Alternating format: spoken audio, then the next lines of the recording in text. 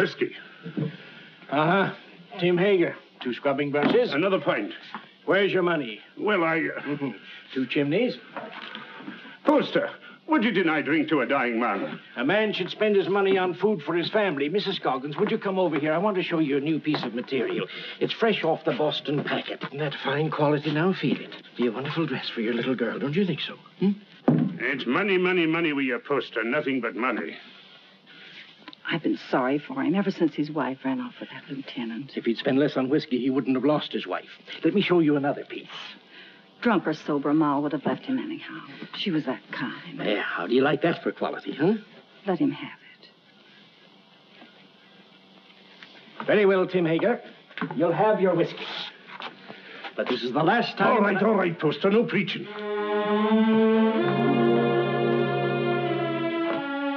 It's his little girl I feel sorry for. Poor little Jenny Hager. Faster, faster!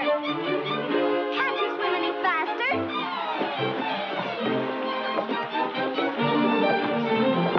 You're not even trying. Faster, faster, faster! Faster, faster! Come on, faster!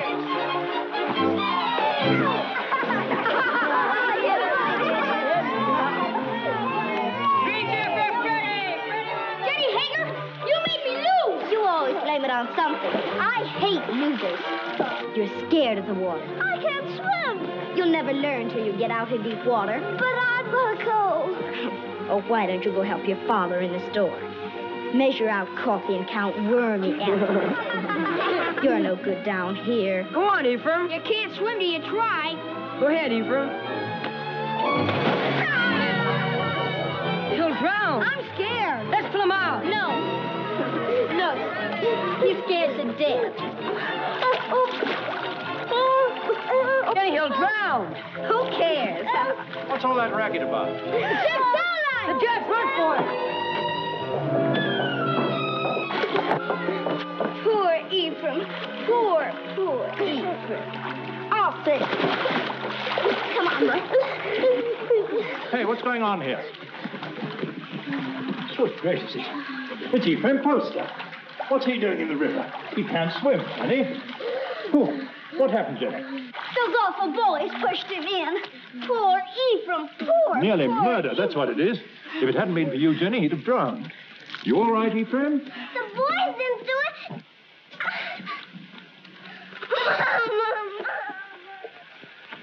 There we are. Ah, Tim, you're just in time. Huh? This little girl of yours is just... Tim Hager. Stumbling drunk in the middle of the day. You ought to be looking after you, Jenny, not going from tavern to Jenny? tavern like... I've no wife to care for either of us now. It takes money to bring up a fine lass, Your Honor. You mean it takes money to keep yourself drunk? Papa, let Jenny come to boarding school with me. Would you like to come to boarding school with me, Jenny? Would you? Boarding school? Yes, I'd like that. I can't send you to boarding school, but you could come live at the house and earn your keep, I guess. Help in the kitchen and run errands for Mrs. Saladine. No. If I can't go to boarding school with Meg, I'll stay with my father. All right. He is your father, at least in the eyes of the law. Now, you look after that girl of yours, Tim Hager, and stop being a disgrace to Bangor. Thank you, Your Honor. Drive on. Now, young Poster, we'll take you to your father's store. That tight-fisted, sour-blooded old skinflint. You might be better off with Mrs. Saladine, Jenny. Not in Mrs. Saladine's kitchen. I've no money to bring you up properly. Never mind. Before long, we'll have everything. Houses and carriages, horses and kitchen maids. All those things, my lass, you're a wee bit young. Just as soon as I grow up, we'll have everything we want. Because I'm going to be beautiful. Empty. Beautiful.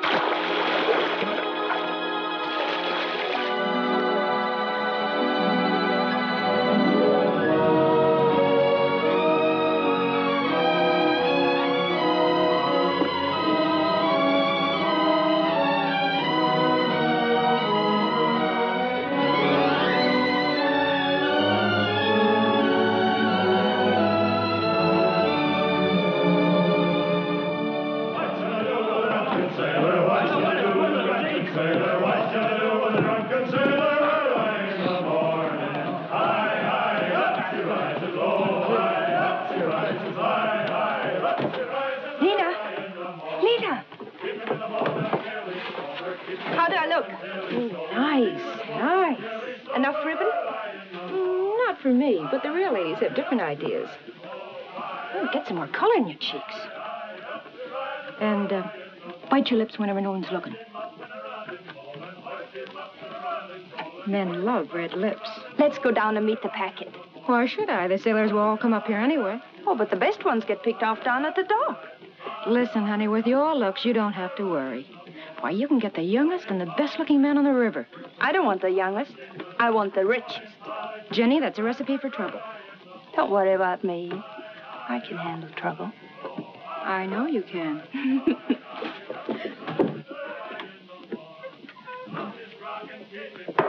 Whiskey. All right, Mr. Hager, but you needn't holler. Someone might hear you out in the street. Who, for instance? Jenny, for instance. Yeah. Oh.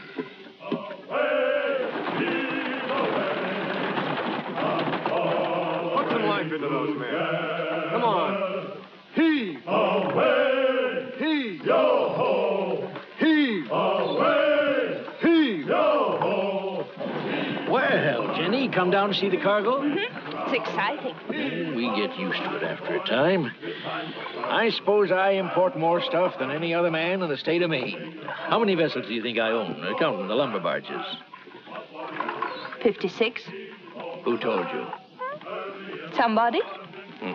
Here, have some tea. Got a handkerchief? Oh, I don't need one. Take a good handful of it there. It's a present.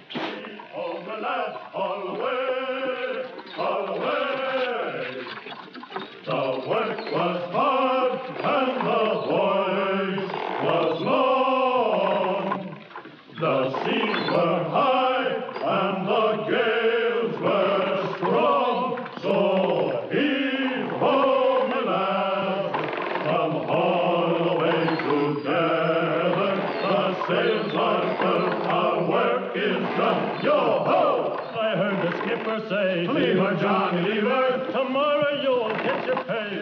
Most people think it's easy to get to be a rich man. And believe me, it's hard. Why, when I first came to this town over 30 years ago with nothing but a peddler's pack on my back, Hey, you! You! Get away from that girl! Hey, you! Wait!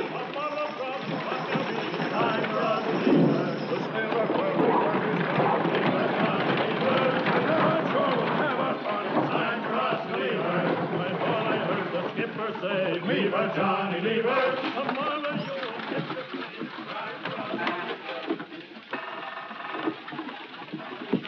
Well, I was just saying to myself, I bet my good old friend Tim Hager is sitting right this very minute in the Purple Whale and wouldn't mind passing the time of day with me. Lena? What do you want? A glass of whiskey for Mr. Hager. Sure. Go on, Tim, drink up. The next one's on me. You'll not tell Jenny? No, of course not. I promise her not to touch it. Your Jenny. You know, she's getting so she wants to boss everything and everybody. She's grown too beautiful for her own good. Why do you always wish to be talking about Jenny? Oh. I don't think I like why you always want to be talking about Jenny. Oh, now wait, Tim. Give him a rum and whiskey. We're not bringing him a Jenny. I know what you're up to. I? Oh, why, I'm just a dried-up old herring. She's too young and beautiful. So's your lad. And you sent him to Cambridge to keep him away from her. Ephraim? Why, he's too shy and scared of her. She's full of spirit. She's for somebody like that first mate. What first mate? Why, What first mate? why, Lewis. My first aboard the Gadfly. He's as handsome as the old Nick, that boy. When I saw him and your Jenny walking away just now, I said to myself, there's a youngster who knows his way about with the women. Where you going? Home.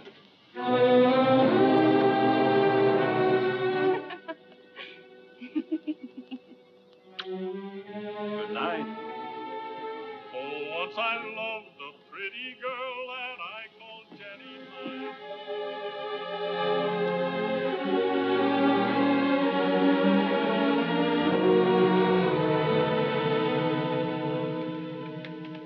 You're like your mother. A wanton. That's what you are. just like your mother. You'd like to keep me here forever, wouldn't you?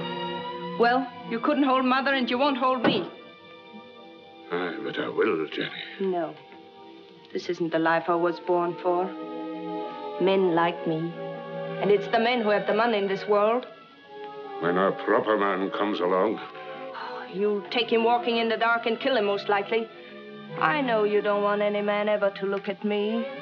But they do. You lead them on, Jenny. It's so easy for you to turn a man's head. Not with you at my elbow all the time. There have been dozens of proper men ready to take me out of this trap. But will you ever let me go?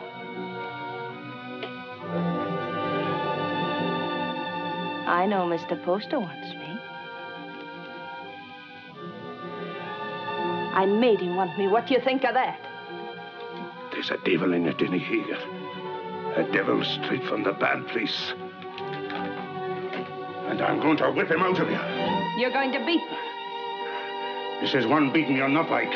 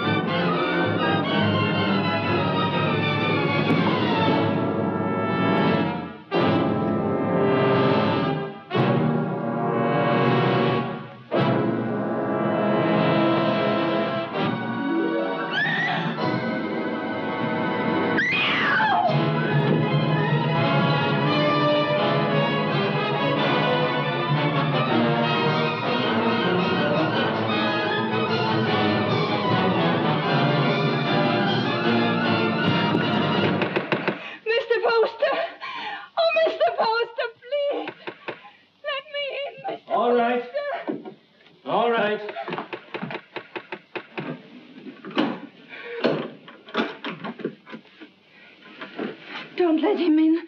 Don't let him get me. He'll kill me, Mr. Poster. What is it, Jenny girl? Who's after you? Father took after me with a whip. Land of promise, Mr. Poster. Come help her, Mrs. Hollis. There now, Jenny. Don't worry. Everything's going to be all right. You bathe her and rub some butter on them bruises and put her in my bed. Oh, that Tim Hager, he ought to be birched. That would take 6 men to do it. He's big, Mrs. Hollis, but no bigger than righteousness. If the town don't birch him, he'll be birched by the Lord. You showed good sense, Jenny, in coming to me. I'll do this. You stay outside. Oh, there now. If you keep on crying, your face will be all swole up tomorrow. And that's no way for a pretty face to be.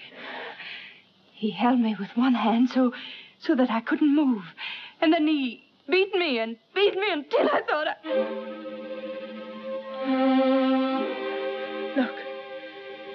Look at my back.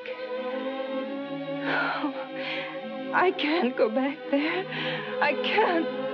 He's going to kill me. You're not going anywhere until you're healed and sound again. Now you get out of these things while I heat up some water. You'll be as good as new and just... Yes, Mr. Poster. Something you wanted?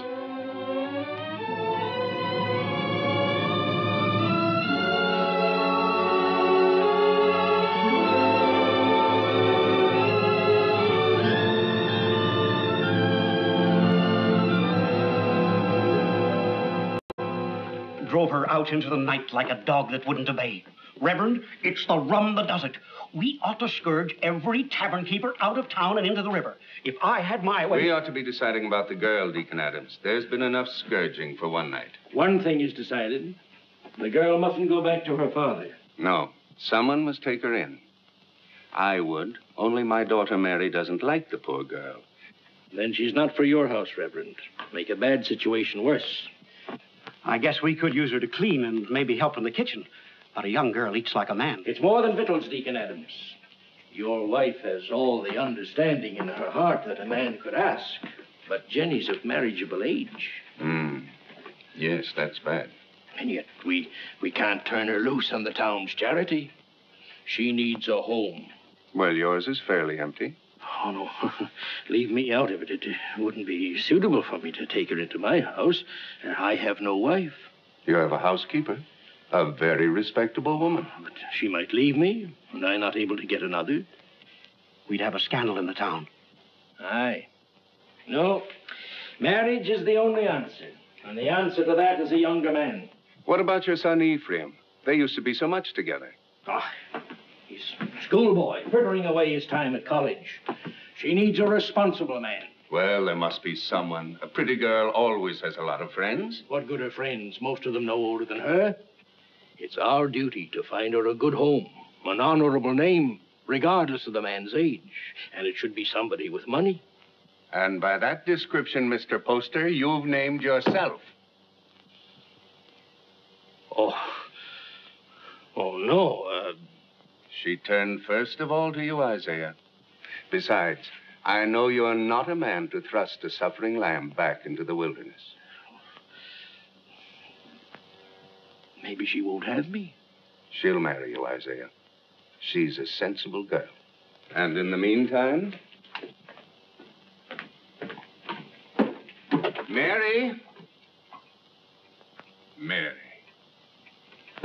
Bring me one of your dresses. Anything, only not too expensive. I'd be good to you, Jenny, if you married me. Like a father. A good father. And he ought to know how with a son your age. You can go back to sleep now, Mrs. Hollis. You've done all you can for tonight. I'll make up Mr. Ephraim's bed for you, Mr. Poster. It ain't as warm there, but you'll be comfortable. Your father couldn't come after you, Jenny, if you married Mr. Poster. You'd be free. An intelligent girl thinks of the future when she chooses a husband. I could marry you to each other right now, Jenny. And you'd be a rich woman. It's for you to decide.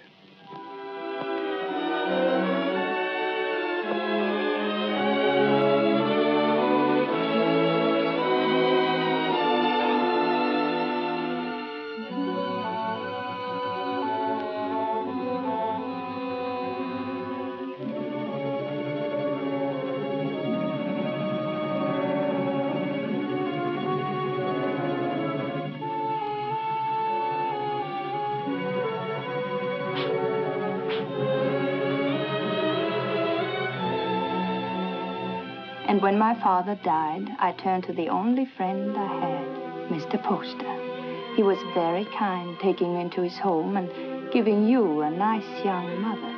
Think of all that means, Ephraim. You must learn to say yes, ma'am, like a proper son, because I shall demand obedience and love. And if you refuse, my dear son, I shall punish you by not kissing you goodnight. Now, Ephraim, do come home and see what a fine parent I can be. I do think families should be close, don't you? Jenny? Why, Meg Saladine, come in. Oh, if you're busy, Jenny, I can... No, don't go away. I was just ordering something from Boston. Something to brighten up the house. How nice. Mr. Poster's a very lucky man. This has been a very lonely house for him. Oh, I'm going to make a lot of changes. Meg? Yes? Will you help me? Of course, Jenny, of course. The water glass always here. And the wine glass here. And, oh, Jenny, you'll have to get rings for the napkins. Now, the biggest plate here. Oh, money changes everything. All I ever needed before was a knife and a spoon. But you want to be a lady. Give dinner parties and entertain your husband's friends. I'm sure Cleopatra never bothered about napkin rings. She didn't live in Bangor. Oh, that wouldn't have stopped her. It wasn't by knowing how to set a table that Cleopatra got along. Oh, Jenny. Every time I say something true about men and women, you say Jenny. Why does a proper lady have to be embarrassed about plain talk? It isn't honest, and it makes old maids. Doesn't anyone here care about church? Judge Saladine and Mr. Poster are waiting outside, and I'm in the ladies' choir. Didn't apply to me, that remark about old maids. I've already met my very special gentleman. He's not anyone in Bangor. His name's John Everett. He's Wood's boss for your husband. And he's a very educated man. Is he young? A little older than I am. Good looking? He's beautiful.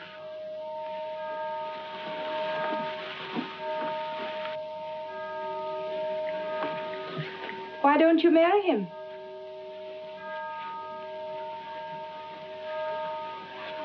He won't. He has no money. Oh, that's nonsense. Does he love you? Yes. And you love him? Then make him marry you. Oh, Jenny, I wish I knew how.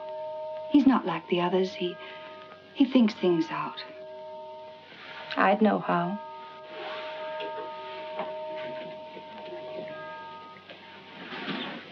I wouldn't give him a chance to think.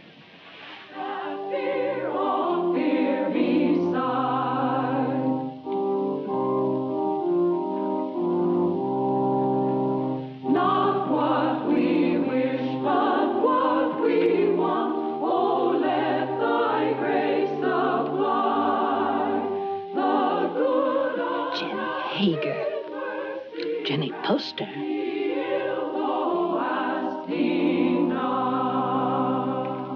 Before me sit the wealthiest families in Bangor. I've seen them before in the privacy of their homes and in their offices. When I came to them to ask for money to enlarge this church, they gave me not enough to erect a temple of branches on a hillside. And so again today, in the house of God, as they sit here with their consciences, I ask them now to pledge funds to enlarge this church.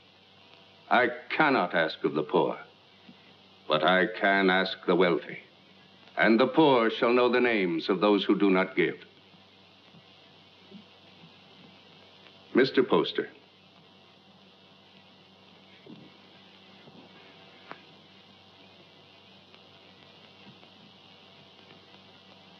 Judge Saladine? Mr. Burroughs? Mr. Bailey? Mr. Clayton? This is intolerable. If you have no feeling for your fellow men, at least take some interest in the welfare of your own children. Grog shops and low houses cover every inch of our waterfront. Our wealth is poured into Devil's Half-Acre. And our young men, your sons, have nowhere else to go. Give me a bigger church, and I'll keep them here. Will no one pledge to the church more than just enough to save his face? Mr. and Mrs. Isaiah Poster will contribute $1,000.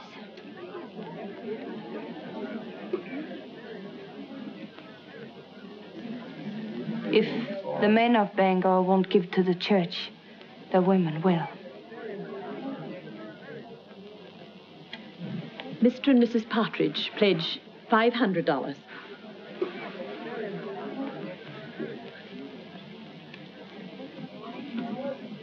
Judge Saladine will pledge $1,000. Jenny, I want you to go on working for the church. A church can endure only upon deeds and not lip service. I'd say her lips had done you enough service. $1,000. If you think I've so much money, you ought to... Stop it, Isaiah. You're the luckiest man in Bangor. Oh, Mrs. Poster, I'm so glad to see the younger members taking an interest in the church, and I must apologize for not calling on you directly after you were married. That was a wonderful contribution, Jenny. He's a wonderful husband to let me make it. Good morning. Good day, Reverend. Good day, Reverend. Good morning. Good morning. Good morning. It ain't the money I mind, but I'd like to know what you're doing with it before you do it. I gave the money because I hate grog shops and what they do to people.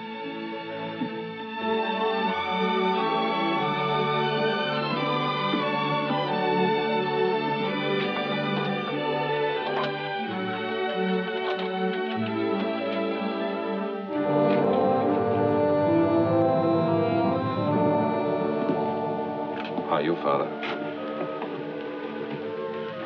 Hello, Mother. My name's still Jenny.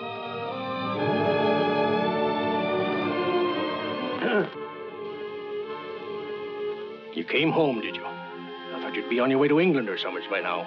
Oh, England is full of architects. I knew you'd come home. Isaiah told me he sent you money to travel for a while, but I didn't think you would. I came close to it. I didn't know whether to mind your letter or mind his and go away. It's easy to see which one you thought more of. Now, why do we stand here? Let's go in around.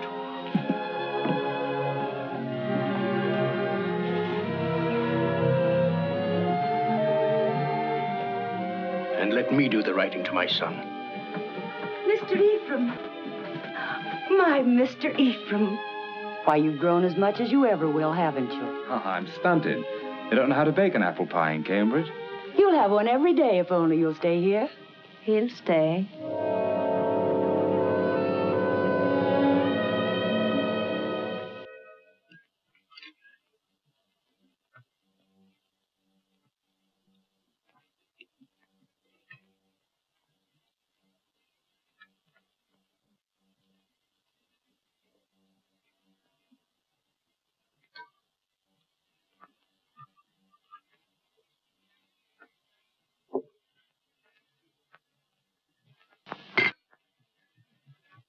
You'll find little to keep you in Bangor, Ephraim. After your fine ways in Cambridge, you'll be hard to please in this town. I thought I'd come home and go to work, sir. Work? Yes. What's your time worth to anybody? What did you ever do but waste it? It wasn't wasted. He's an architect. And a good one, too. How do you know? The same way you know he ain't. You heed my advice and you'll go someplace more suitable to a gentleman. Bangor's a boom town. Loud, rough. Growing faster than law and order. Takes a strong, stubborn man to make his way here. We need gentlemen, too. For what? To tell you the kind of bonnets and doodads the Boston ladies are wearing? Yes. A young man of fashion would be very popular in Bangor.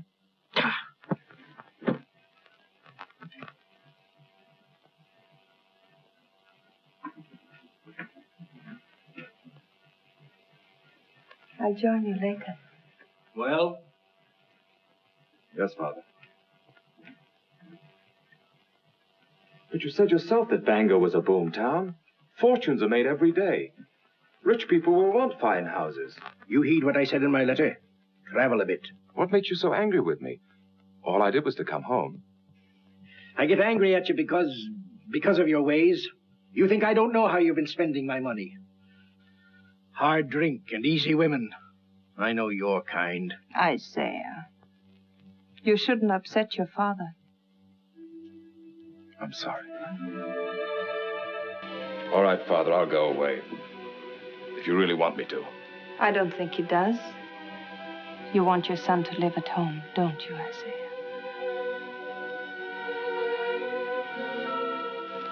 I've got a headache from all this talk.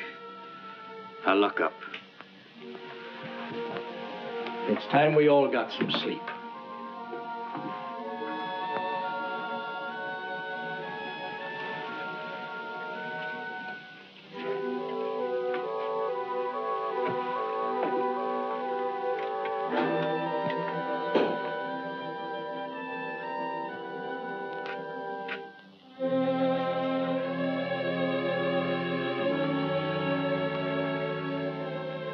Shall I light your way? Thank you.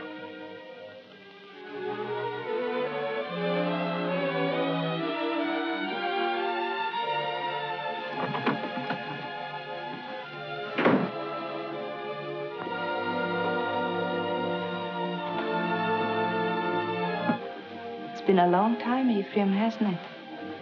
A long time, a lot of changes. Did you really like that kind of woman? That kind he spoke about? I'd rather not talk about it, Jenny. I used to see them near our house before I came here. I used to watch them and wonder about them. I can see how women would be attracted to you. All kinds of women.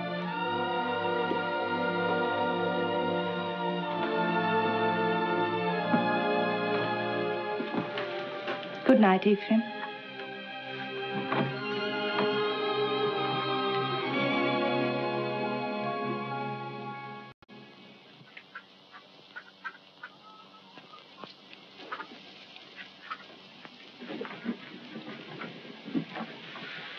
Got everything? Yes, all the groceries. But no spectacles. They're hard to find. I'll tell Dr. Mason to bring you a pair when he comes by tomorrow. All right? Oh, please, not Dr. Mason. He's a very good doctor, but he won't wait for his money. You're not to worry about money. Your husband worked for mine for a long time, and if Mr. Poster wants to send you a doctor and a pair of spectacles, it's his privilege. Mr. Poster? I'll be by in a few days, and in the meantime, if you need anything, send one of your children. Thank you.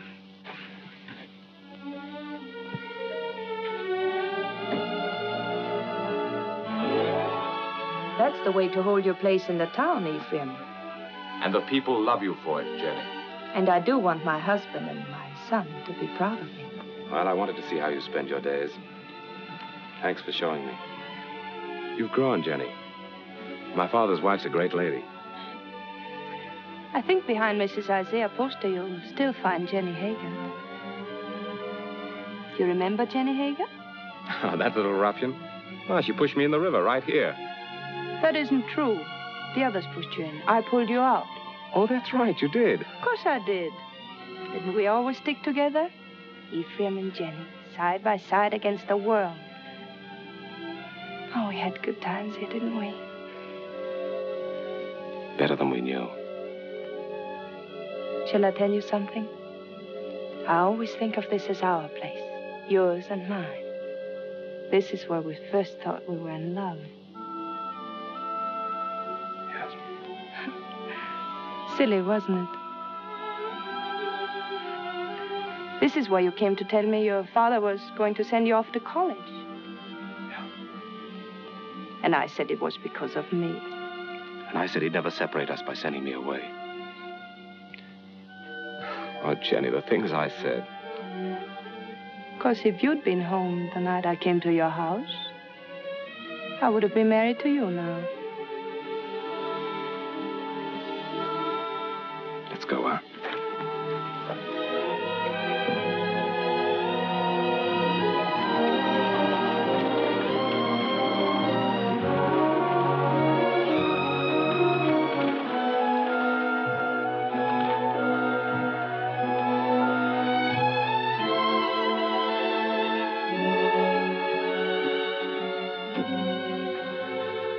Come into the store and wait on me the way you used to.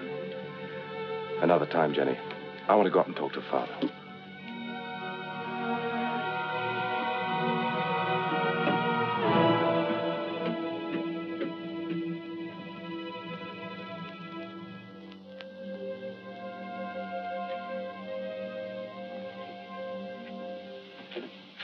Hello, Father. Be with you.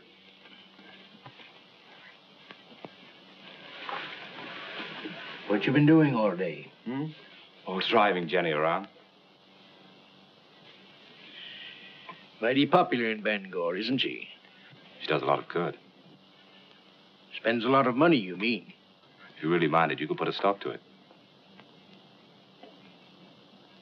You're very happy with her, aren't you? Yes. Father, I'm going to take your advice. Bangor's no place for me.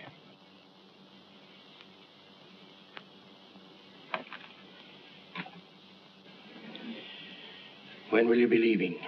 Right away, before the river freezes. I thought I'd spend the winter in Boston and then go off to Europe in the spring. I think your father needs you here, Ephraim. Why, Jenny, you feet like a bird. I didn't hear a sound.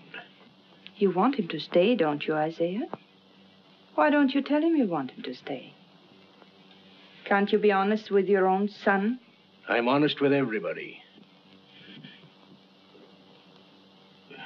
You might be of some small use to me if you stay on. But if you don't like it here, get out. Only don't come meeching back again. If you go, I'm through with you. I'll take you home.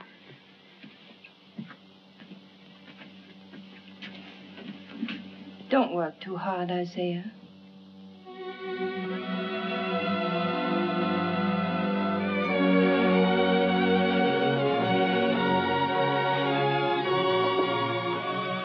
Surprise.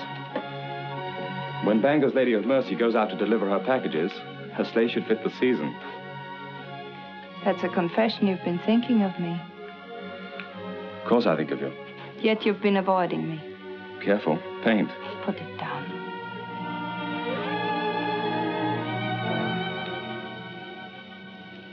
You leave the house early and you come home late. You never walk into a room where I am unless someone else is there. Why? Jenny, we shouldn't be standing out here like this. We might just as well be out on Main Street. Anyone could pass by. They wouldn't think anything wrong of it. You wouldn't. If you weren't thinking of me as you do. Jenny, you're married to my father. And his son loves me. He's been so good to both of us. His son has always loved me. I should have gone away. But you couldn't. Because you love me. Yes, I've loved you since before I knew the meaning of the word. The day I came home, the time you kissed me. The moment I said I'd stay here, I've loved you and loved you and loved you. Jenny! Jenny!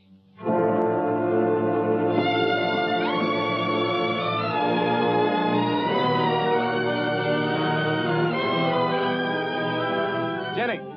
Father's very ill. Send for a doctor.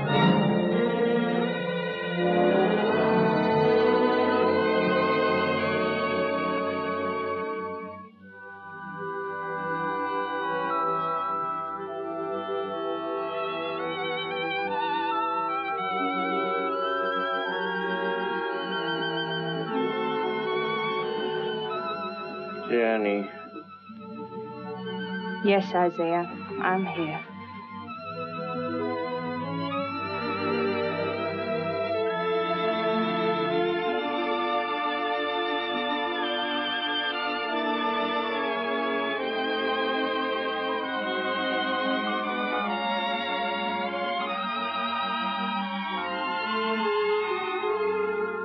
You keep this up and you'll fall in your tracks.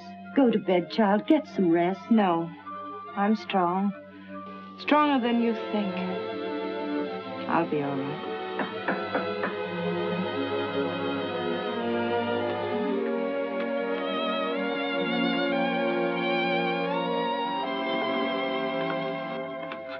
How is he?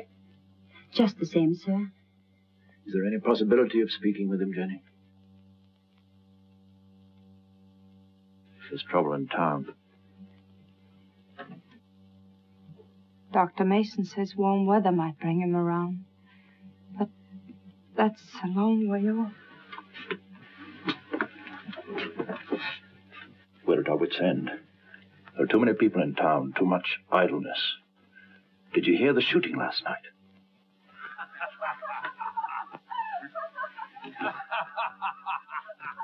That's the sort of thing we're up against. Lumberjacks coming to town between jobs with rum and women on their minds. He told us 2 years ago we should have a police force. We should have listened to him. Well, Jenny, take care of yourself. Meg sends you on love.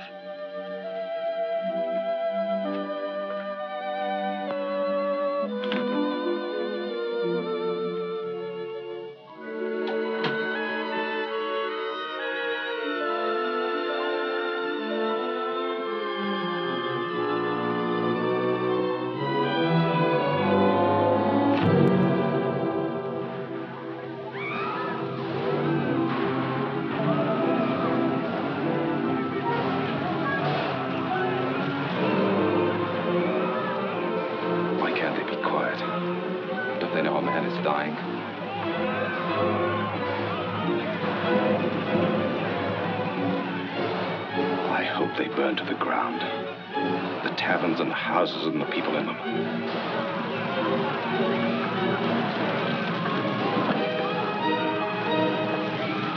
Judge Saladine. There you are. Ephraim, I want you to ride to your father's number 3 camp. Tell him we're having a riot, that we need every man down here to keep order till the militia come in. I can't leave the house. That Tempest girl stole a lumberjack's wallet. And the drunken fools are firing every tavern in Devil's Half Acre. I can't go now. Didn't Dr. Mason tell you about Father? Your father's only one man, Ephraim. We're trying to save the life of the town itself. What do I care about the town? Maybe it needs a good fire to clean it up. He'll go. I'll stay with your father, Ephraim. Hurry, Ephraim. We need those men.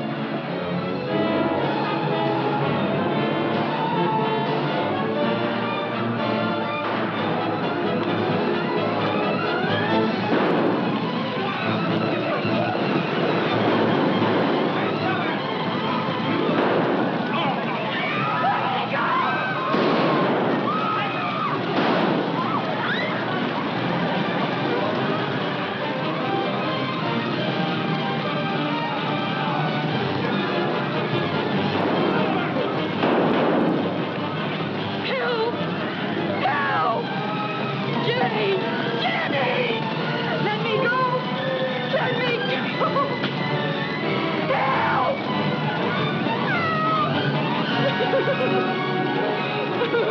Smoked you out, didn't he? Where's my money? I didn't take it. I didn't take it. Where's my money? Let's give her a band. That'll lose their tongue. Let her go. Keep out of this, ma'am. People are getting hurt. I didn't steal his money. He was drunk in the back room. I only came in to take away the glasses. Anyone might have been there before me. It had to be mighty fast to get in a man's pockets before you. $100 a hole when there's work. I say dip her in the river. Come on, what'd you do with it? Oh, Jenny. Let her go. I'll give you the money. You're Mrs. Poster. Yes. It's nice to meet the gentry, ma'am. But I'm not so sure I'll be happy just to get my money back. We want to know what's going to happen to her. Since I'm giving you the money, it's my right to decide that. Why do we gibble and gabble about it? There's the girl, there's the river. Let's give her a bath. Wait. We'll be waiting for your store to open in the morning. The money isn't there. We're coming up here and collect it.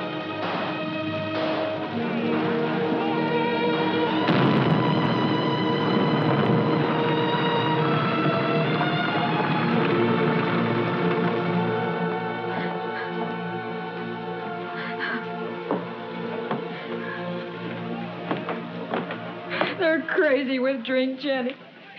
Burning and shooting and stabbing. I didn't take that money. Why, the town's so full of thieves and pickpockets, it could have been anyone. They were going to tar and feather me. I hid upstairs under the rafters. They burned the place to the ground.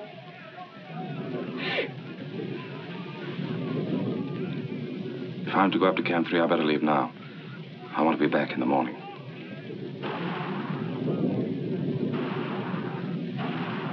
Oh, Jenny, what am I going to do now? I no place to live, no place to go. It isn't right, Jenny, to be smoked out in the streets like an animal. I don't want you to worry about it, Lena. I want you to rest. Lena, do you remember the house I used to live in? Well, I want you to stay here for the night, and tomorrow you move in there. Won't cost you a cent, and if anyone should bother you, you come to me. Oh, you're good, Jenny. That's why you come up in the world. That's what I tell everybody about you.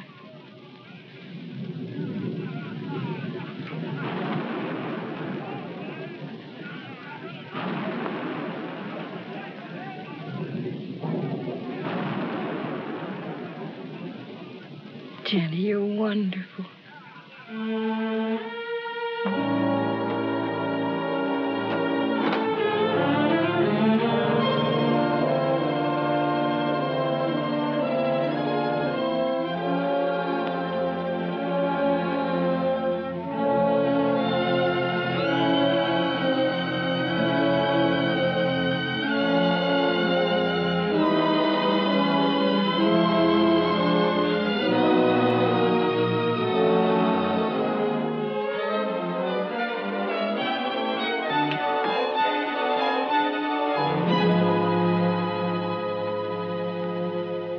Are you going to take the carriage or the brown mare?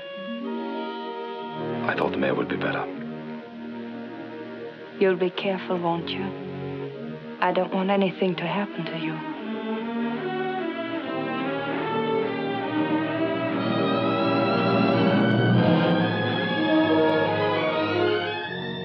Mrs. Poster? Oh, Mrs. Poster?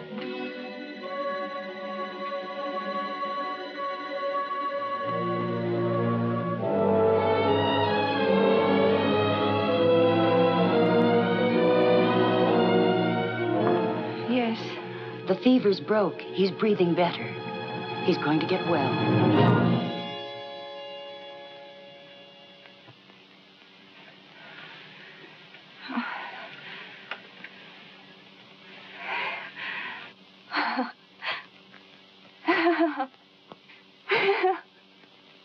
Jenny, my poor child. You've been so brave. But you mustn't break down now. You mustn't.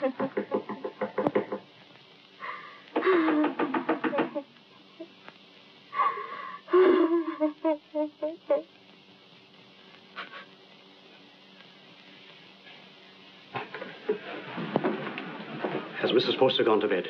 Does she ever go to bed, the poor child, nursing and tending her husband? Tell her to come to the Saladine house. The girl will need her. What's the matter? Judge Saladine got into the fight. Hurt? Dead. Ask Mrs. Poster to come with us. It needs a woman to tell the girl. Mrs. Poster's been under a great strain. She's gone through enough. You better get someone else. Wait.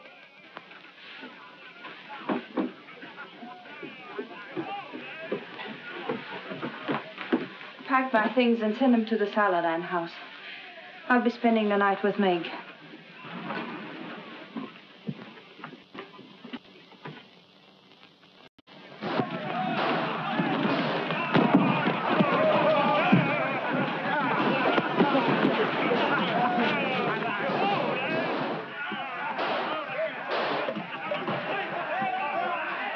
What's the matter? You squeamish?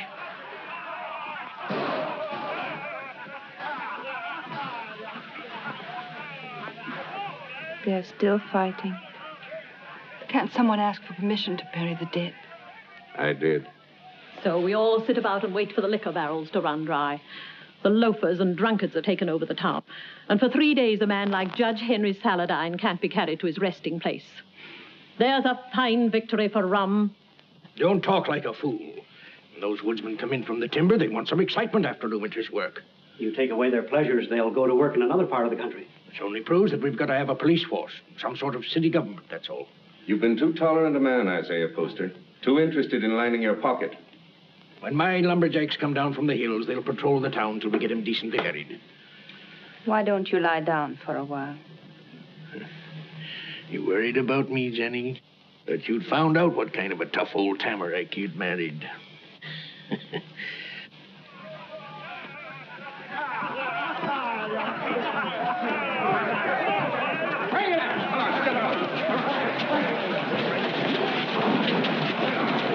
Well, we can start the funeral. What I said still goes. Get a little law and order in the town, and the grog shops can stay. It's good for business. Where are you going? Those are my boys. Going to give them orders.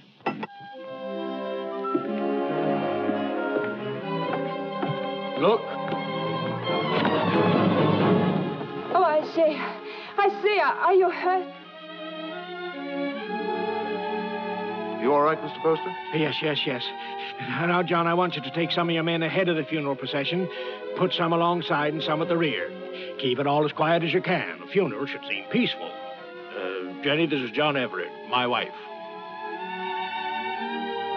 You are Mrs. Poster? She sure is. How do you do? John. I thought I heard your voice.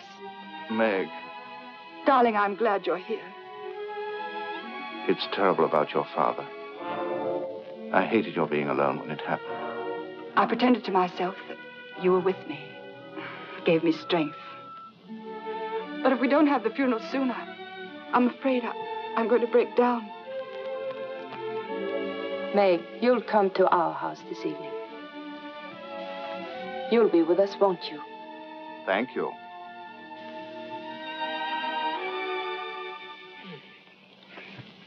No, those aren't my after-dinner pills. These are for my spleen. Let me look again. I'll find them in a minute. And bring a glass of tepid water. Yes, Mr. Poster. Shall we go into the parlor? No, Jenny, leave them alone. You know how young folks are. John has to go back to the camp in the morning. Go back? Yes, of course. Darling.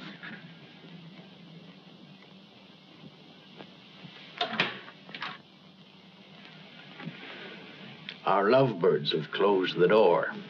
The pills, Mr. Poster, and the tepid water. Thank you. Huh?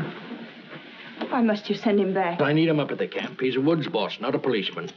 Of course, if your business means more to you than the safety of your home and family. Jenny, he's got to get that timber cut. That's all there's to it. I'm sorry we were so long, Jenny. I thought you and Mr. Poster would come in. I wanted you to be alone. Surely you can stay in Bangor a few days. I'd like to. She needs you. Well, I'm afraid I'll have to be away for a little while. She won't be alone. I'll take care of her. Till you come back. Well, thank you. That's very good of you. I don't want your father to trade these for whiskey. They're for you and your sisters. Mother said to say thank you and God bless you. On to the kitchen and thank Mrs. Hollis. After all, she feeds the chickens. And there's room in the basket for a slice of pie. Would you like a ride in my carriage, Jacob? I can drop you off on the way home. As soon as I get the pie. Isn't it a beautiful morning? Jenny, I've been wanting to speak to you. You have? What about? Well, not here. Let's walk down to the river. Oh, but not now, Ephraim. I've so many things to do. Jenny, why isn't it possible for me to have a minute alone with you? But we're alone now. It's not my idea of privacy. Mrs. Hollis in the kitchen, Father home every day, Meg following you about. I'm sorry. That's a very short answer, Jenny. What is it? Have you seen somebody else?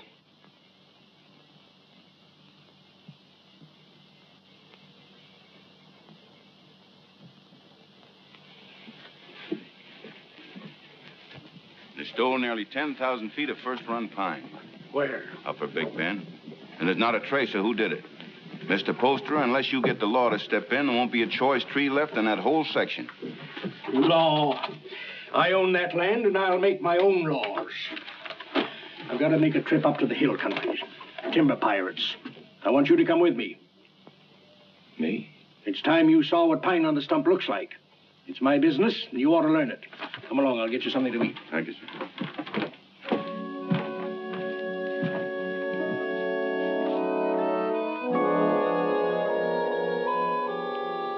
Jenny, What are you waiting for?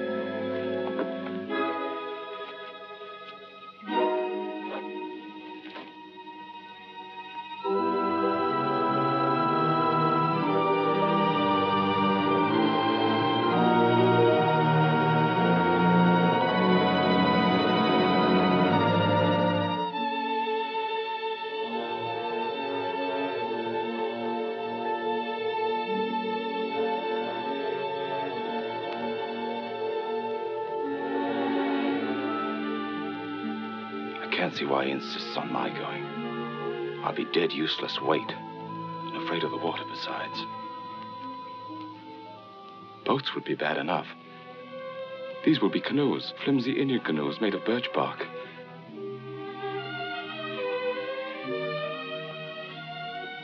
Jenny, I can't admit to him that I'm frightened.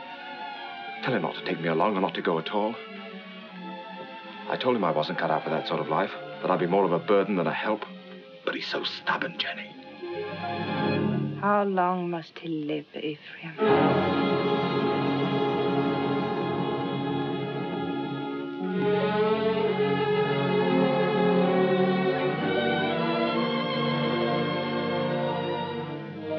How long must he live between us? Jenny, don't talk like that. I want you to do something for us. But you're afraid. I could promise you so many things, and yet you're afraid. He's my father. As long as he's alive. Why does everything frighten you? You're going to make me very angry. And if I get angry and go on wanting you the way I do, I might tell him what happened between us. Nothing has happened between us. No. But which of us will he believe? Jenny, you couldn't.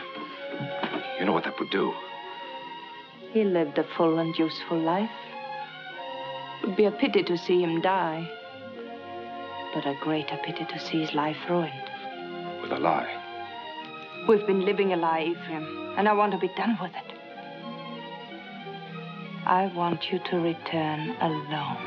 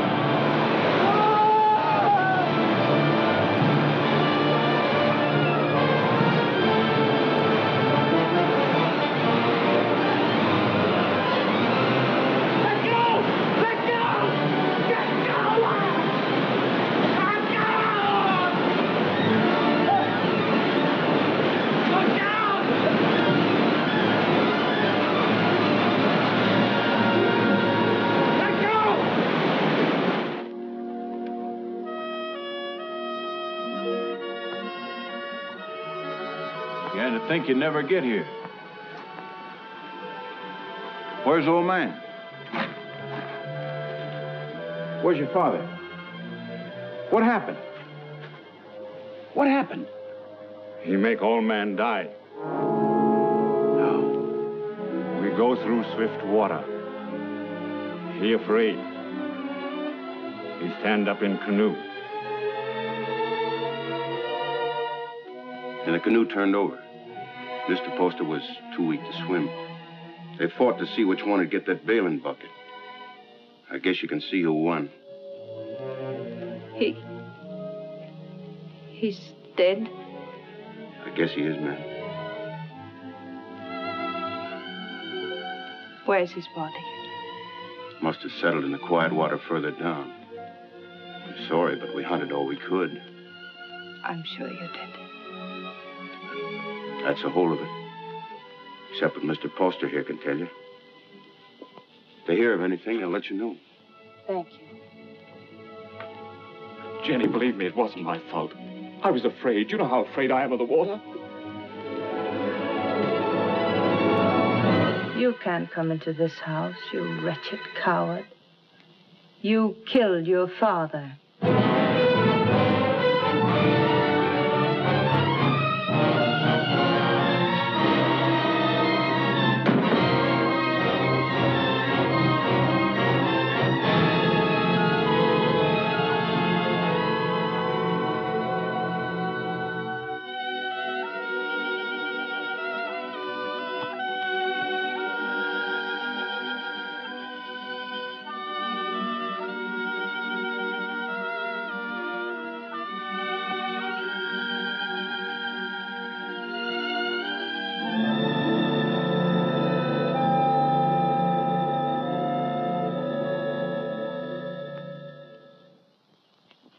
My husband was a fine businessman, but it never occurred to him to provide for the handling of his fortune after his passing. Well, there'll be no cold on Friendly Bank telling my woods bosses what to do. No disrespect intended, Mrs. Poster, but it's a man's world we live in up in the woods, and we don't rightly see how a woman fits in. Duncan's right. He's right, man. You'll go right on living in your world without interference. I'll own the properties, but you'll take your orders from your superintendent, John Everett. That's fine. That's fine. That's a great honor, Mrs. Poster, but My husband would have selected you, so I'll do it in his place. Thank you for helping me, gentlemen. This will be the first time I ever worked for a woman. Go down in there.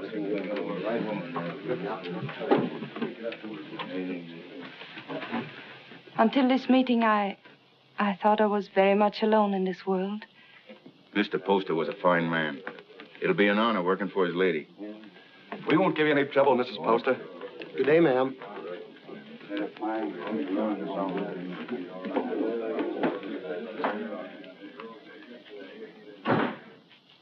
this is a wonderful thing you've done for me, Mrs. Poster. Have you any objections to working for a woman? Well, that depends on the woman. It'll be like managing a kingdom. Mr. Poster used to think of whole townships as other men think of acres. It really is a kingdom he built up. It's too bad. Too bad there's no heir to take the throne? Yes. Poor Ephraim. I never gave him a chance to explain. I accused him without proof. What more could you need? They saw him do it. I didn't. And I know he loved his father. You've got to stop brooding over it, Mrs. Poster. You'll only harm yourself, and it won't help Ephraim. I saw him on the street last week. He was drunk. And Deacon Adams was shouting, "You've chosen your damnation, and eternally damned you'll be." There wasn't anything you could do to save him. You're very tired, Mrs. Poster. I won't be after today. I've placed my troubles on your shoulders. Please carry them well for me.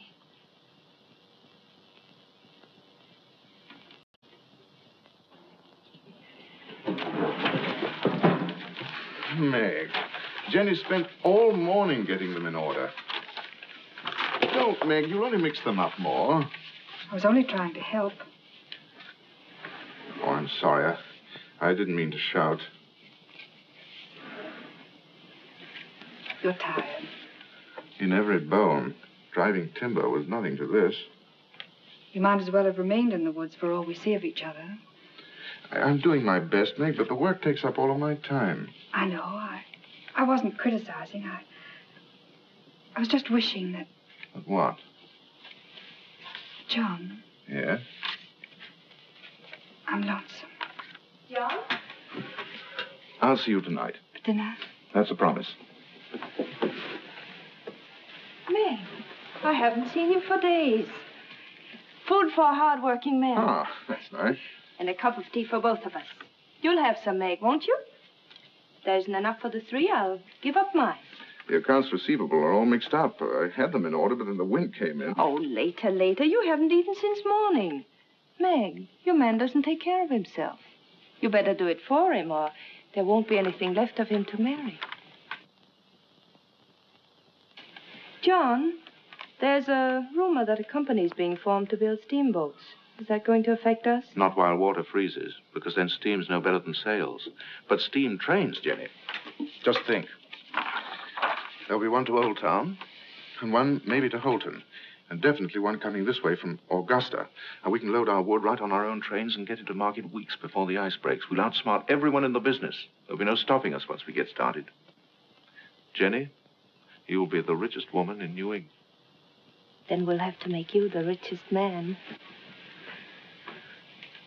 What's happened to Meg? Meg?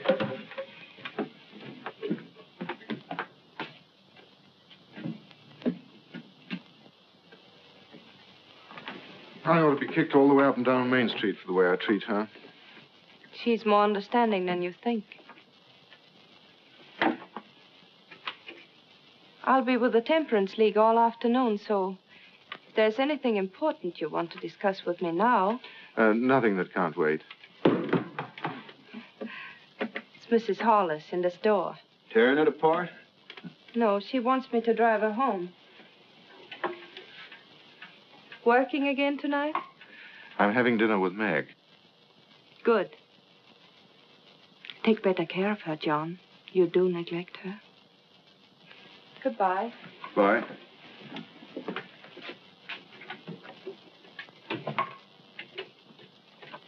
Camp 3. Thank you. She's a wonderful woman. Someday I'm going to pull a bottle out of his hand and bash his head in. Who are you talking about? Young Poster. You should hear the things he says about her. Has he been talking about her? Why, that drunken little... I've seen her nearly sick with worry over what he's doing to himself. Find out where he stays. I want to see him. Poster, are you in there?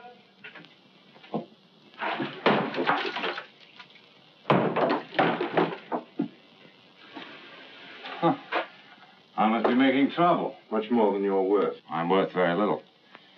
What happens to me now? You beat me up yourself or some of the boys outside? Come in. Drinks for everybody. No witnesses. I had witnesses when I killed my father. That made her very angry. When did you last eat? Supper. I like it. She hasn't got you hooked already, has she? You'll kill yourself drinking all this stuff without any food inside you. Come on, let's get something to eat. You're doing me out of my dinner. She doesn't know I'm here, and she didn't tell me anything. That's a lie. No one does anything unless she's back of it. I knew what was going to happen. I was afraid of her. I wanted to leave. She didn't have to worry about that. I wasn't man enough to run away. You in love with her? I happen to be engaged to someone else. What difference does that make? Jenny was married to my father. She told me one night she'd marry me if he died. You don't believe a word I say, do you? You're like everybody. No one will believe me. Go on talking. The night before we were due to start, she made love to me till I was nearly crazy. You don't believe that either, but it's the truth. I've always been scared of the water. Even when I was a little boy. Jenny knew that. I was scared in the canoe on the trip, and I couldn't eat or sleep anyway from thinking of her. I only remember being in the water with a bailing bucket holding me up, and somebody grabbed for it. I beat him off till he sank and drowned. I didn't know who he was.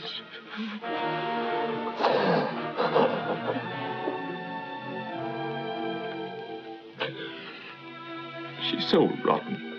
You've got to believe me. She's not even a human being. Maybe I did know who he was.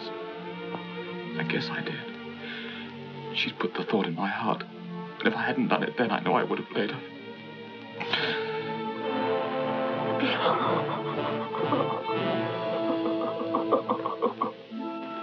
I don't know what you're talking about.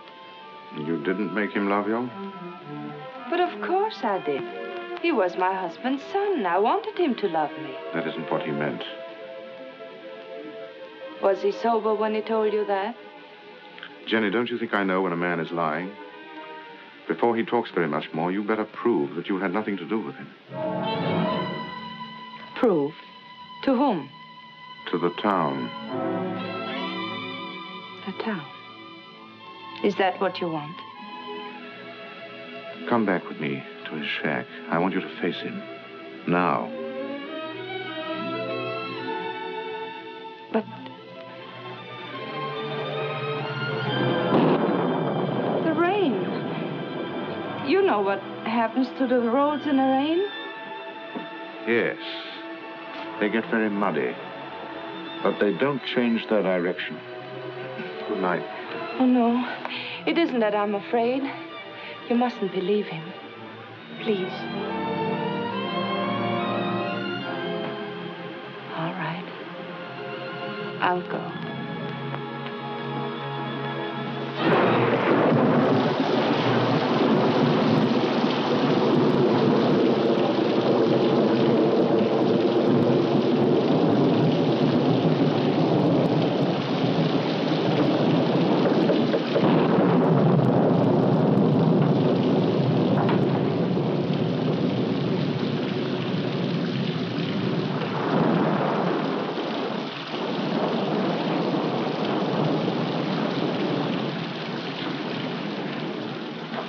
Can't have gone far in this rain.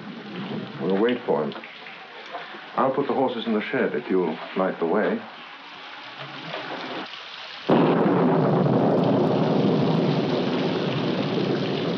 See if the shelter's clear.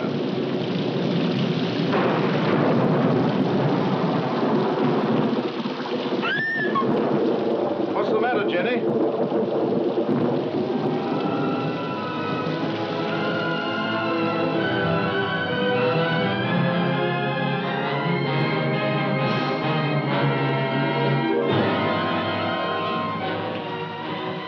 Don't look, Jenny.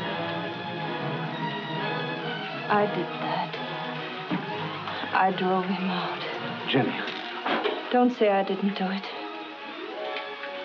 If I would have said one word to defend him, others would have listened. I killed him.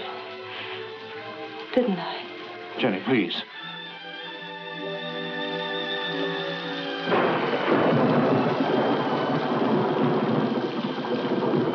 Go inside and sit down. You're shaking.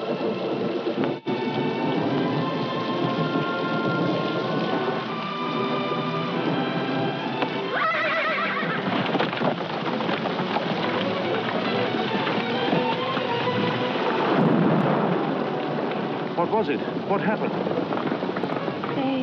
They were frightened.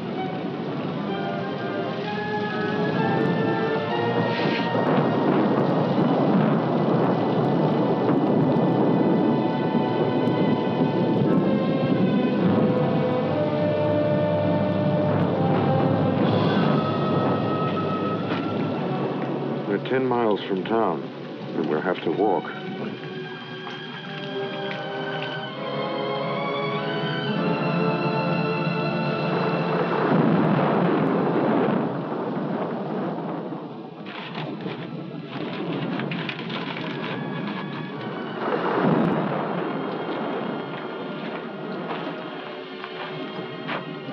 I can't understand how Ephraim could have done a thing like that.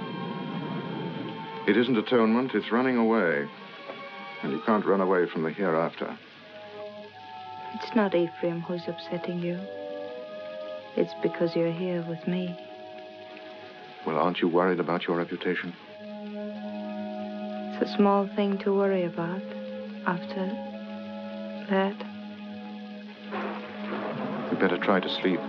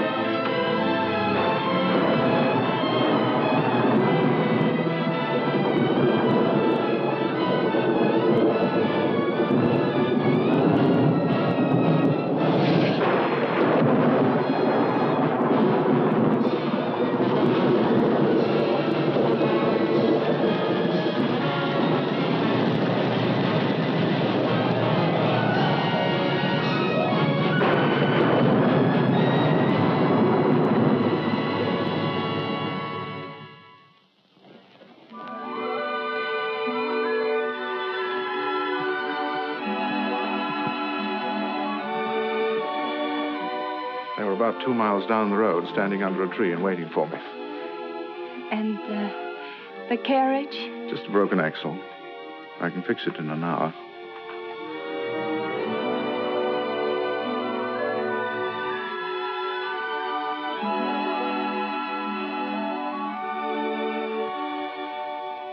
Jenny, what about Meg? She won't try to hold you. I know, but to stand up to her and tell her that I love someone else. You won't tell her. A big, clumsy thing like you. It's a woman's job. Oh, no. But she's a friend of mine. I can make her understand. I'll tell her myself. But, John... I'll tell her myself, Jenny.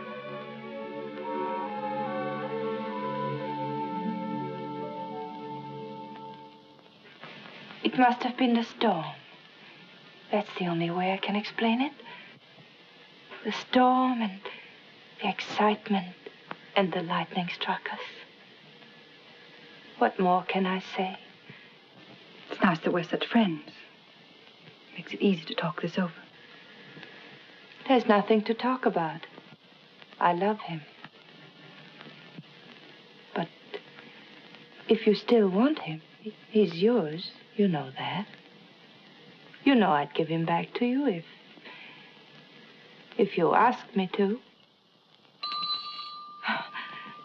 I suppose I'm a fool. Why? I should have realized that when he said he loved me, he must have said the same thing to you just the day before. No, he didn't. He never said those words to me. I thought it was because he was shy.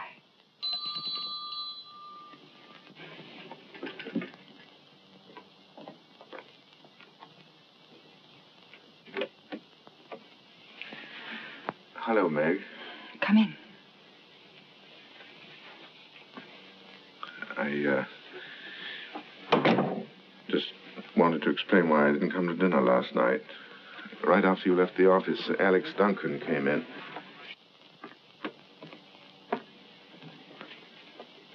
Jenny, I told you I wanted to explain this to her myself.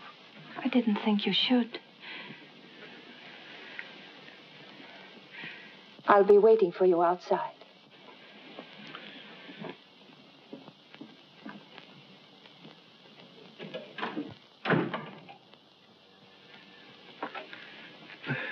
I didn't want it to happen like this, Meg. I wanted to be the one to tell you.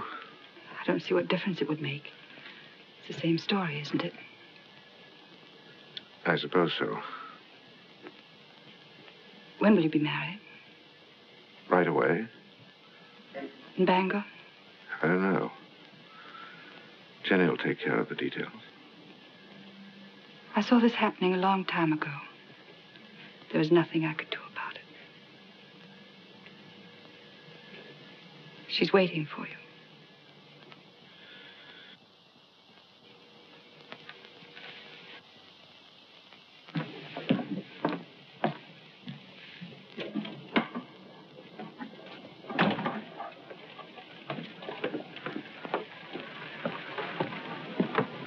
Jenny, how could you do a thing like that? I thought if you came here alone, you wouldn't come back to me.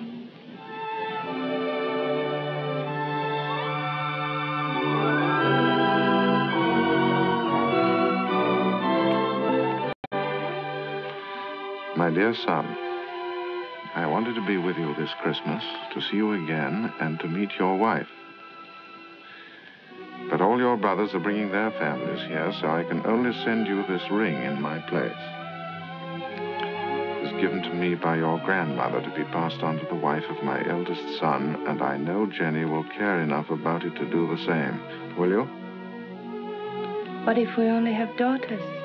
We'll have sons. I have made up my mind. What else does your mother say?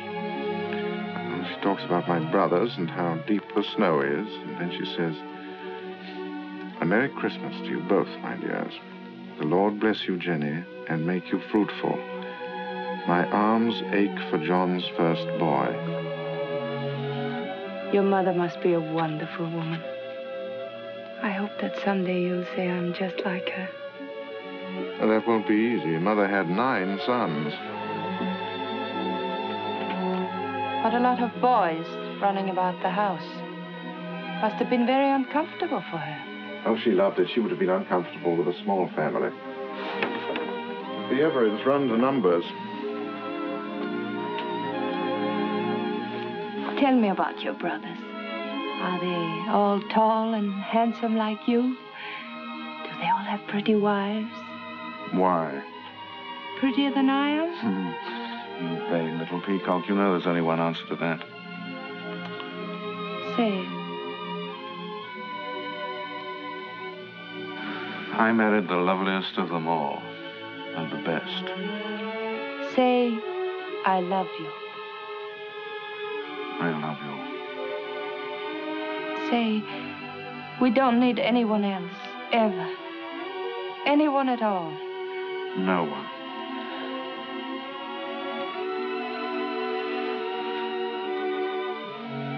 I always lose happiness. I can't seem to hold it. Keep me happy, darling.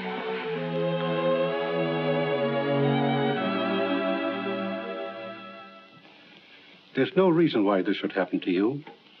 No reason why it should happen to any woman. Quite often, nature seems to fumble, Mrs. Everett, and doesn't make a person complete. We can't even hope in a year or 2 or ever. Not in my opinion. Of course, you're free to consult with another doctor. I can give you the name of a very fine one in Boston, and I know of another in Philadelphia. I believe you. You mustn't decide, my dear, that the future's altogether dark and empty. You can adopt a child, you know. It should give some release to your normal womanly emotions. I want a child of my own. You won't talk to my husband, will you? I'll tell him myself when I think it's the right time. Of course. You see, he wants children. He's very fond of them.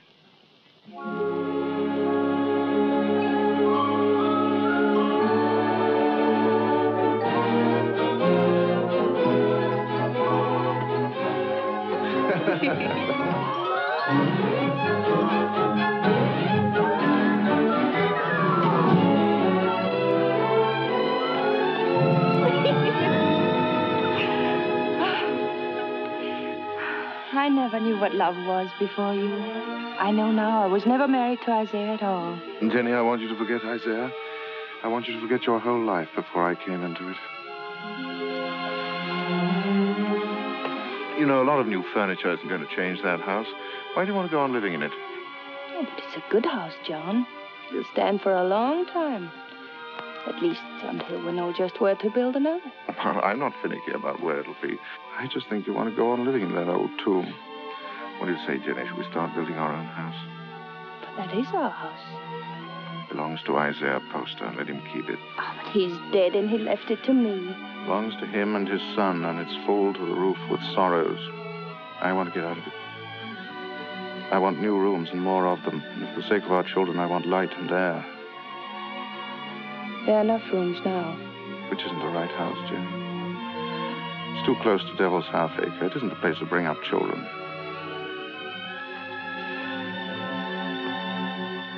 There won't be any children. Nonsense. Is it? Ask Dr. Bailey. He'll tell you.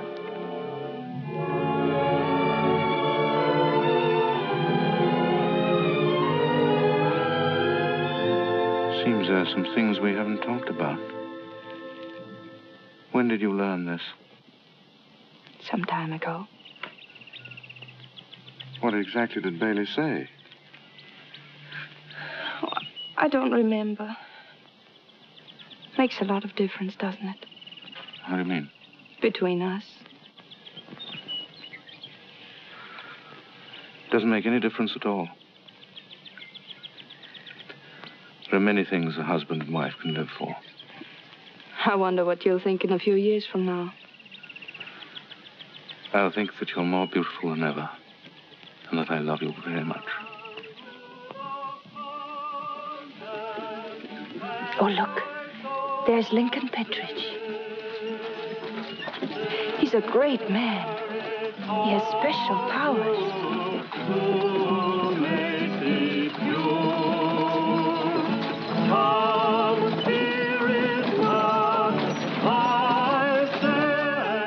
Where was the darkness so great that you thought your sin was hidden?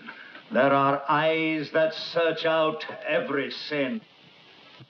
There is a tongue that will accuse you on the judgment day. There is a hand that is terrible in its strength. What is so beautiful as a pure woman? What is so vile as an evil one? The good women of Bangor, such loud amens and nodding of heads, because I spend my fury upon her, and not on you. How pious you are. How good with your eyes cast upward. Can one of you step forward and say, "This is my soul. See how it shines." Can one of you hope to escape the terror?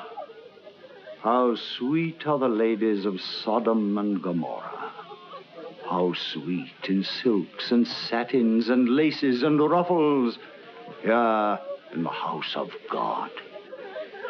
How costly must be the perfume that will not let you smell brimstone.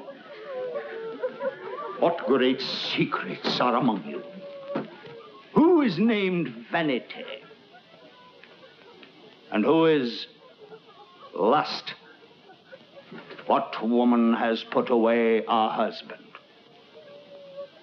Which of you has taken a man from her sister? This is your sister. Come forward and sit with her and be counted. You cannot hide behind your beauty.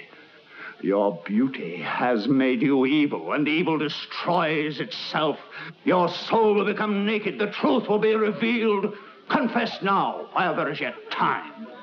You cannot escape. You can never escape. There will be no sons to mourn for you, no daughters to weep for you. Evil does not propagate itself. It withers in its own fire and is consumed. The lips of a strange woman drip honey, and her mouth is smoother than oil. but her end is bitter as wormwood, sharp as a two-edged sword.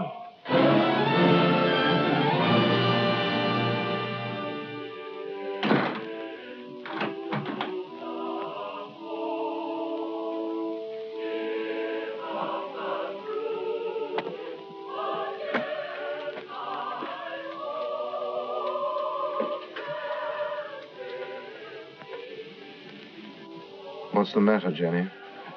I want light. It's so dark. Why do you go to those meetings? It's not like ordinary church going. You come home exhausted and afraid. He was talking to me. Straight to me.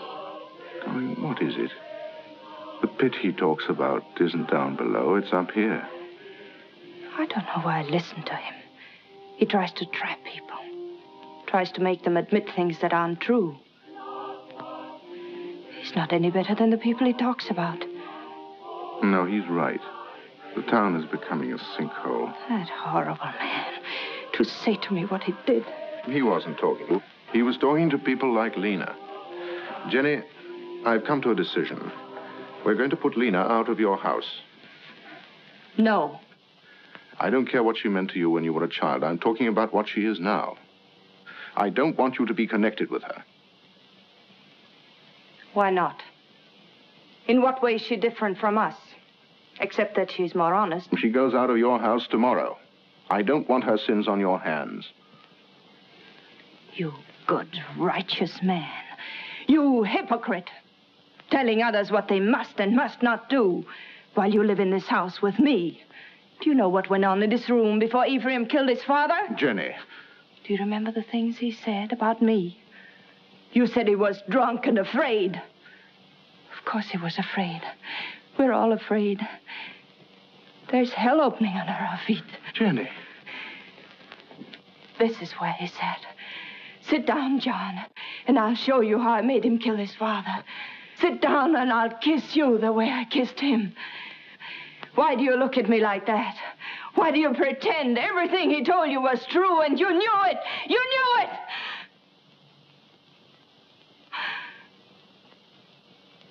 Oh, I don't know what I'm saying. Oh, I'm sorry. I'm sorry. Go to bed, Jenny. Please go to bed.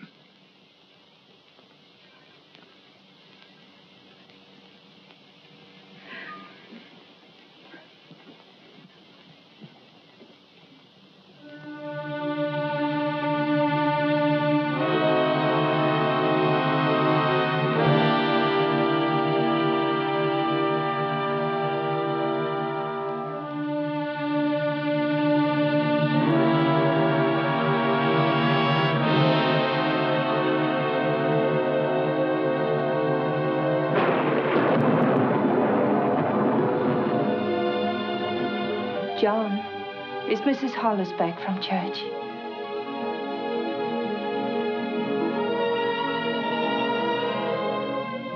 John, it's time for bed.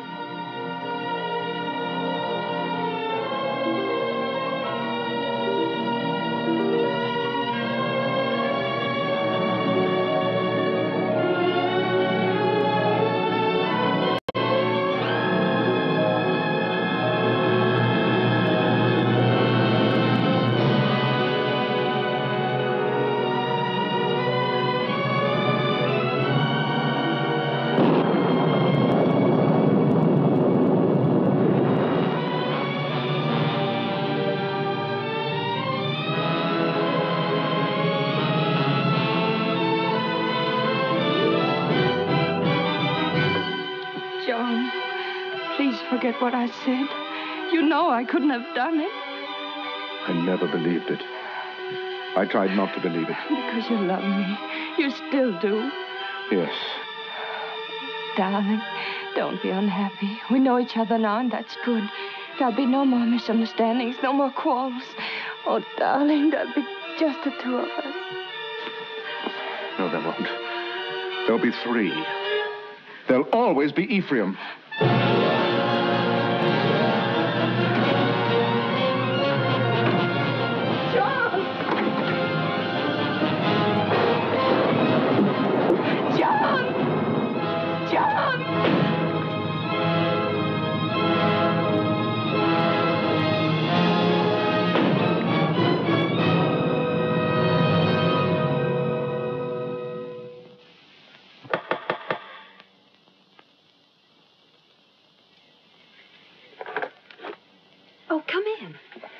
Mary, I'm looking for Mr. Everett.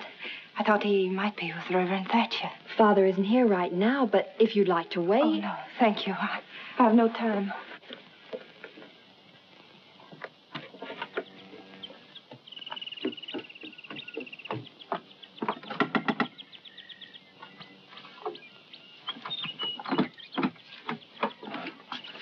Good morning. Is Miss Saladin home? No, Mrs. Everett. She went out. Oh. Has Mr. Everett been here? Oh, no, I haven't seen him. Thank you.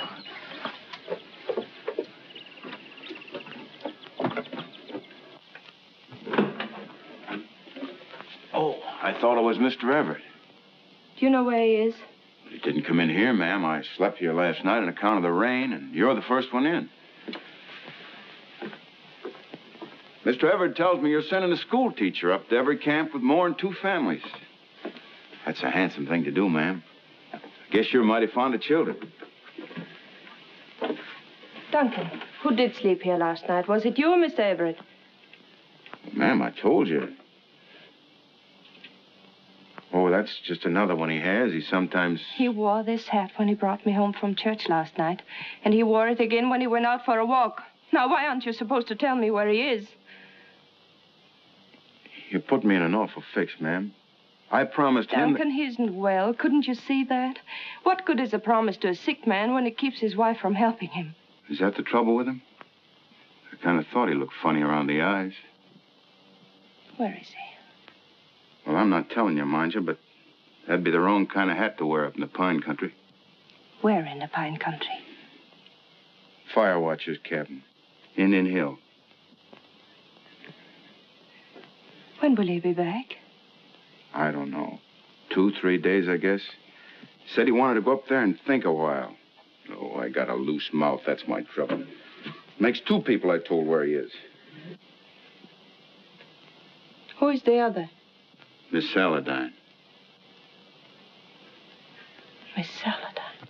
Came in here about an hour ago and dug it out of me just like you did. Said she saw him last night alone. Acted like something was wrong. Next time he trusts me with anything, it'll... It was very good of you to come up here, Meg. But there's really nothing you can do to help me. No one can help me but myself. My whole life with Jenny has been the act of running away. I ran away from the woods where I belong. And again, I ran away from the truth when Ephraim tried to tell it to me. I forced myself not to believe him. I understand. If you had, you never would have married Jenny. No. But this time, I'm not running away. Right or wrong, my place is with Jenny. I love her, and I'm going back to her. John, I'm glad. Because I believe that her love for you has made her as good as everyone always thought she was. Shall we go now?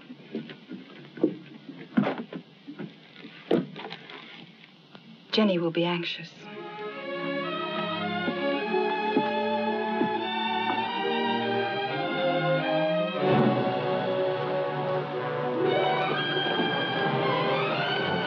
It's Jenny.